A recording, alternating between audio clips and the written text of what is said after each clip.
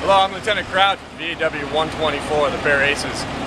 As Aviation Safety Officer, I'd like to take a few minutes to talk about prop safety and our 8-bladed Hamilton Sunstrand prop. Today we're going to discuss proper respect for the prop and complacency and how best to maintain safety while operating around this engine.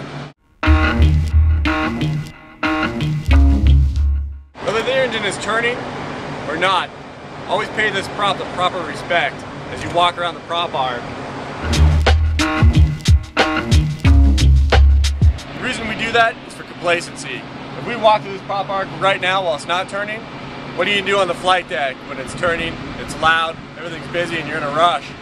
You never want to subconsciously let yourself be fooled into walking through that while it's turning or not.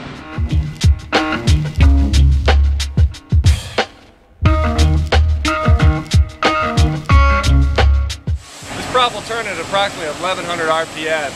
At that speed, you have fractions of a second to accidentally walk by this prop and have it take you out. Especially the speeds that this prop turns at, you may not even notice that it's turning.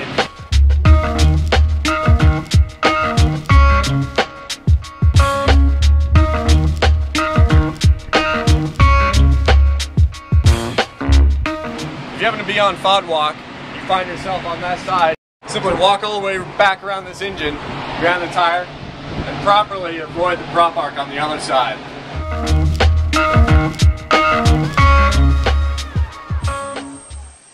We place a minimum of 7 people around an aircraft with the engine starting up and while turning on deck to act as a safety chain.